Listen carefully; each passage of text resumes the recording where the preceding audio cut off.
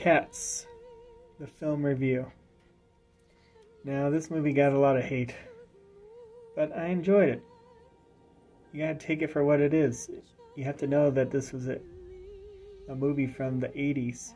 Or, not a movie, but a Broadway show. So you gotta take that knowing that it's gonna be fanciful, and I like the blend of CG and humans. Kind of made it feel like something new, like a live action animation, and something new with technology I liked. And there was some good dance numbers. So I don't think this movie deserves all the hate. And if you hated the Broadway show, then you're gonna hate this, obviously. I mean, would people really have liked them to be in cat costumes? I think this is a much cooler look. Has a cool, very cool animation look to it.